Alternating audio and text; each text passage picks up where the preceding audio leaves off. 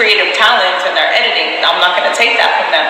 But it was a grassroots thing. But as it got bigger and bigger, those times were forgotten. And everything became more about the competition and money and who's bigger and who's bigger. To be honest, like when they first started, it was like fun. Even if I wasn't in the videos, like I would like be behind the scenes and just like laughing or something. But like once they moved to like the first house that they got, that's when it started to be just like all competition, all just like the blackmailing. She lives in a silent competition. She thinks the world is a competitive place. And it's always about being on top, but it's not. The world is about working together and everybody reaching higher places. And as long as you think that you have to be the only one on top, it's a lonely place. Because if you climb to the top of the mountain by yourself and you look at the view, you're going to think it's beautiful. But if you share it with someone else, it's a lot more beautiful. I think what happened is, without the girls, because they're so convinced that they made the girls famous, that they don't need the girls, but what's happened now is they realize without the girls, their views are going down. So they basically utilized Harry's channel to put out their version of what happened, which is very one-sided and borderline very untrue, and they use that, and then they keep using iLani's name in order to gain more views, because without iLani, without Olivia and Nerea, their views are going down. And something else that I want to address as well. iLani and I were not invited to the baby shower. Everybody else in the family was fitted with the attire. We weren't. And not only iLani and I, Amari and Ariel were not fitted either. Distant cousins were fitted. Relatives who are never seen were fitted. My children were not fitted, except for Olivia and Nerea. So this was sort of very painful. I think the second person to know that Amanda was pregnant, and I wasn't invited to the gender reveal. I was a large part of it. And to not be even invited to the baby shower, and just like Amanda said in her video, you don't go where you're not invited. So we stayed home. And I cried that day. It hurt very, very bad. I can tell you, I cried. I cried a lot. It was sad. But it was okay. But then Jimmy had a surprise party for Amanda. He picked up the girls. I went, I got them clothes. I'm like, are they okay for whatever video you're doing? He's like, yeah, we're just going to the house. The girls came back and they were like, oh, that was so fun. Jimmy just had the best surprise for Amanda. It was a party. All of her family is there. And I'm looking at iLani and she's looking at me and we're like, wow, Jimmy had a party for Amanda. All of her family was there. Everybody was invited, including her dad, Olivia, Nerea. The only people not invited again were Amari, Ariel, and of course iLani and me. So to hear Amanda talk about she wasn't invited to Olivia's birthday party, let's fast forward. This is after Harry's videos. This is after major cyberbullying. This is after Amanda and I haven't spoken in months.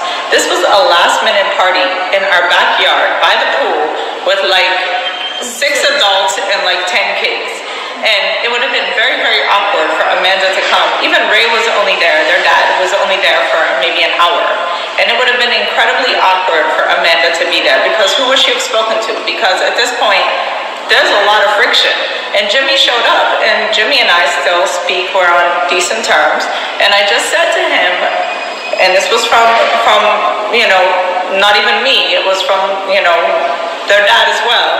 We don't want any videoing, we don't want any posting, we don't want any YouTubing, no Instagram, nothing. It wasn't that type of party. It was really just a last minute party, the kids having fun. And Jimmy got a little bit offended, but it wasn't meant in an offensive way. It just was meant that we just really didn't want it posted. So for Amanda to be so hurt that she wasn't invited to Olivia's birthday, it just didn't make much sense at all. I didn't understand it. Because how do you not invite someone somewhere but then expect to be invited? And it wasn't even. It wasn't about that. It's just like, why would we invite you? Because at that point, no one was really. Everyone at that party was not really. It was just a couple of friends together, is what the party was. It would have been incredibly awkward for Amanda. I personally, if I were her, I wouldn't have wanted to be there, because it would have been a lot of people looking at her and wondering why she was there. We really, really, really didn't want to put out a video. We didn't want to respond. When people were asking iLani, what happened, this was prior to Harry's video, I would tell her just ignore it or say Amanda's your sister, you love her, and family is family. We really did not want to go into anything negative. We don't want a comeback. We don't want a response. We don't want a back and forth. We just want this to end. And after Harry's videos, the comments were terrible. They started to end. Then Amanda's video came. They started to end a little bit again. But honestly, but now they just came back. They came back again. We got tired of it. We're tired.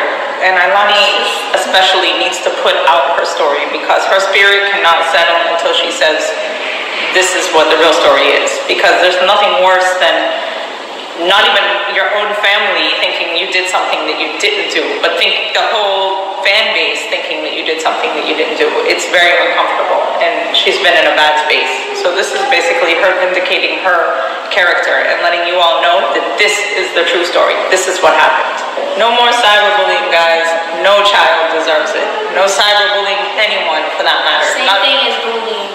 Yeah, no bullying.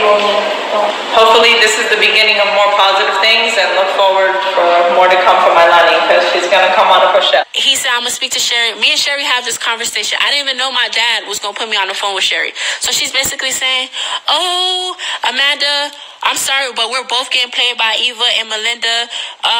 What they did to me, they purposely got me drunk, and I feel so sad for doing what I did to you. But it's not even Eva. You need to watch out for Malinda because she was the main one talking crap about you. So I'm like, Sherry, I had the recording, but it's on Jimmy's phone. So I'm like, Sherry, what did they say? I'm not even gonna say. I'm like, okay, well, I'm gonna say what they said about you. Right? So after the whole conversation, Jimmy's downstairs. Jimmy's downstairs. So I'm like, so, okay, what did they say? Oh, I'm not even going to say. You don't even want to hear what they said about you. So I'm like, Sherry, what did they say? Why you can't tell me? I'm going to say what they said about you because I had proof of what they said. So when I said I had proof, she automatically knew I was recording everything. So after this conversation goes, my dad was like, let everybody leave it alone. Don't say nothing to nobody else. He said that to me. He said that to Sherry. So what do he go do? What does she go do? After my dad say leave it alone, she goes to Amanda like, Amanda been recording every single thing.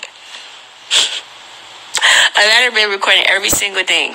So now, this is the day later. The night of, my dad said, leave it alone. Just leave it alone. Don't say nothing. As me, I ain't never go to nobody. I ain't go to Malinda and say, Sherry did this. I never called a soul. It was Sherry, Malinda calling back and forth. Sherry goes the next day, and she goes the next day and tell Malinda, oh, I was recording her. I don't know the conversation they had, but Malinda sent me a text and basically said, I was trying to call you to rehash it, but for you to record everything, that's she's like, I am done with you and your family. Would you open your mouth and put yourself in a situation? No, I did not tell iLani to drink spit. Why would I tell her to drink spit? So Malinda's like, I am done with you and your family. So I said, Malinda, it's on this phone, but I don't know if it's gonna pause and y'all can hear me. I probably could read it, but I don't know how this works, if it's gonna pause. But I'm gonna put it in short. I basically said, none of this would have happened if I was not the topic of discussion. The reason why I recorded everybody, because everybody was basically saying he said, she said stuff, and I wanted to have proof on both sides of what everybody said. Even with the recording, I was saying stuff too, and I don't have nothing to hide. Basically, I said, if I was in the topic of y'all discussion, I don't understand why you would be mad. Why are you mad at the fact that I'm recording if everything you said was true? Isn't everything you saying is true? What happened? You don't want to seem like you were messy? So I guess when that's discussion. At this point, I'm tired of all y'all with the he says, she says stuff. I shouldn't, you know what I'm saying? Why everything's happening? Why? Y'all may not like me. Go about y'all way. Why try to dip your eyes on why me and Sherry wasn't talking? Why, you know what I'm saying? iLani tried to say today, the only thing I said is why iLani's not doing video. And iLani tried to lie and basically say, I did this to her, I did that. If you don't want to do videos, sis, you ain't got to do videos. I don't even do videos my damn self. What bathroom situation? Now, that bathroom situation. I already explained this. The bathroom situation. This was Christmas. Mind you, iLani and I have not spoken in a couple weeks. This is after iLani told me. This is after I told Sherry I'm done with iLani and her BS. I washed my hands. Sherry did not like that. iLani told me she don't need me to buy her crafts. Don't even worry about spending nothing on her. She don't want it. And this and that. Blase, blase, blase. So I'm like, all right. You told me not to buy you anything. But she came on Christmas, and I was shocked myself. If I would have known she would have came to my house, I would have got her something. So when she came, she was like, iLani wanted to come. I was like, oh, for real? I didn't have, like, mind you, we was not talking. I didn't make it a big deal. I'm like, oh, now I feel bad because I didn't buy her anything. Because honestly, I didn't think iLani would get her act right. Or I don't know if she came to my house thinking she got something in the first place. So when she came to my house, Sherry told me iLani wanted to come and stuff like that. I felt bad. And all iLani 200, I gave Janelle 100. I gave my other cousin 100. Right? The lie where Sherry's talking about I didn't let her go upstairs, there's even, I don't know if Janelle had musically and stuff, they recorded upstairs. iLani's room is upstairs. So where would I have told iLani not to go upstairs? It's the tantrum, the disrespect, I'm not having it. So that's the phone situation. He's right here, he's sleeping.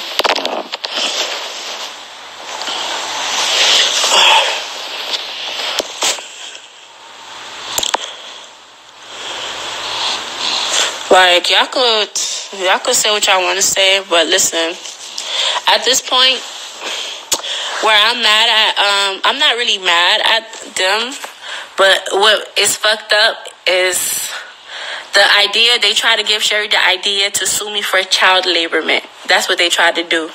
Basically saying, oh, iLani, I don't give iLani none of her stuff. All her stuff here. If I was that green, I could have sold all her stuff. All the girls' stuff here, I could have gave everything away. You know what I'm saying? All it's doing is collecting dust. With the whole house situation, with Sherry, what she basically tried to do, she tried to make us, let me tell you something. Sherry, she was our realtor. If we was hiding how much money we made, we would have found a different realtor. I already said that before. What Sherry tried to do, she tried to make us get the most expensive house. The house I was going for was half prices and just as big. It was a 6-bedroom, but $3,000. But she was giving us the impression that, oh, the owner might not like us because of Jimmy troubled past. It's best if you get this house. So what do? I go and get this house. And she's basically saying, I'm not the one who, yes, you did, sis.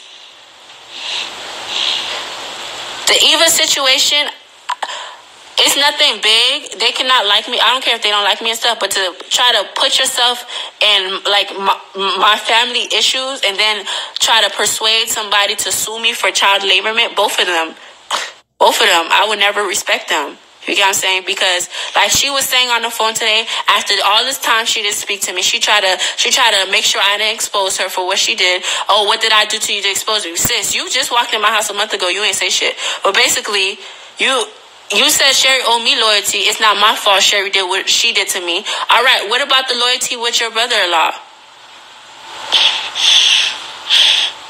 What about the loyalty to your brother-in-law? You didn't think about your nephew, because that's what you didn't come to my house to see me. You came to my house to see your nephew. You didn't think about that, huh? And that's where I'm like upset, because I would never, you know what I'm saying? I would never hurt nobody's pockets like that. I would never say such a thing to anybody. Actually, but I'm out, guys.